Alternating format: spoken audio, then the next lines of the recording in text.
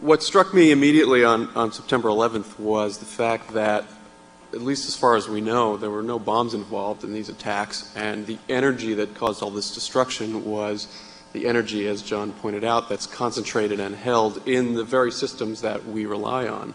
And the terrorists did a unfortunately successful job of turning those systems in on themselves, turning our systems in on themselves. And that's a striking fact in that it points to the sense, which has always been the case, that our own technologies are both potential saviors and potential tombs and potential weapons. It's also quite striking the degree of engineering talent that went into this attack. At least several of the attackers themselves were engineers.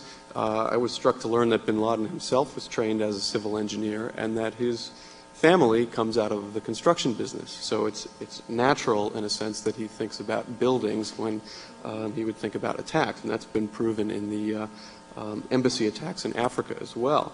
I think that's an important fact for people at MIT to contemplate. It in no way indicts the entire engineering profession, but one of the reasons this attack is so disturbing is that we at a place like MIT are not comfortable with the idea of cool calculation being turned toward these murderous ends. It's a similar issue that was raised during the Holocaust. It's a similar issue that was raised during the Vietnam War with the sort of overuse of systems analysis in that context.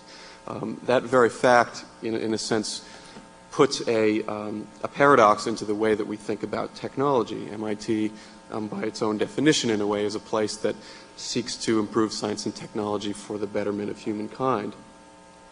In general, disasters like this blow a hole in our technological world.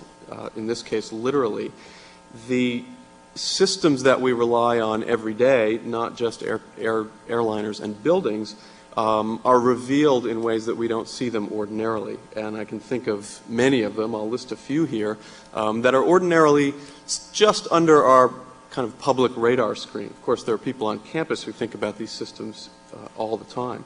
So there's, as we mentioned, air traffic, aircraft themselves, the air traffic control system, communication systems, cryptography, the security systems around the airport, general information systems, use of the Internet, World Wide Web for planning, the emergency response system in New York City and in Washington in response to the Pentagon attack. Of course, cell phones, remarkable closing of the loop on the cell phones aboard one of the airliners, and there's a distinct possibility that the presence of either cell phones or seatback phones actually thwarted that effort. And strikingly, the language that's used on virtually all sides of the current discourse has to do with systems and networks. I would remind you that the very language that people use to talk about the terrorists and Al-Qaeda organizations is as networks with cells, connections, nodes, investigation systems, law enforcement systems, again using the various information and other types of systems, security systems to track the hijackers. Some of these things we praise, obviously. Others of them are not as comforting for us. But truly the way that this event opens up what Manuel Castells has called the network society is very revealing. And one of the unpleasant facts about it is that we are so dependent on these technological systems, and yet by their very nature, they're flexible and open. This is one of the reasons they're so successful. You can hop on an aircraft with an hour's worth of time and be across the coast. Ditto for other types of systems, and yet their very flexibility and openness is partly what makes them vulnerable. And in some sense, one of the prices we will always live with for our flexible, open, large-scale systems which we use every day is the fact that these shadow or parasite systems, terrorist systems, drug-dealing systems, other types of nefarious systems will live on their underbelly, and in some way we have to come to terms with that. Of course, the flexibility in this case was a great advantage. I think the flexibility of the systems, the urban system in New York City is truly astonishing. Financial networks, electric power networks. One day I would love to do just a study of the way they rewired the entire southern Manhattan electric grid in order to get the stock market up to speed. But these are the same kinds of concerns that make the al-Qaeda network difficult to target and difficult to remove, although there's some interesting ideas in the press being thrown around about how you deal with those kinds of networks. One more idea to close with is also the issue of symbolism in this story.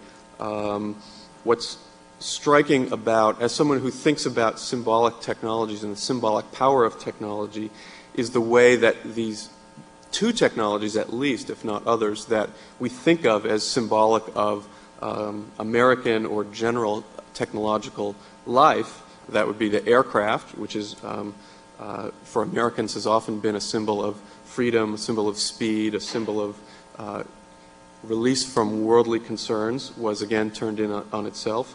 Also, aircraft being one of America's most proud industrial products, Boeing aircraft. And ditto the World Trade Centers, of course, standing for capitalism, American capitalism, even global financial networks. And part of the reason that these attacks are so devastating to the American culture is because of that symbolic dimension. And yet, at the same time, there is no sense that this is a purely symbolic attack. These were very real technologies, real machines, real people died, real families lost family members. And it points to the fact that what we consider symbolic and what we consider technological are increasingly difficult to disentangle, and that there always is a material element to what we choose to present as symbolic of our culture, and that material element has two sides to it.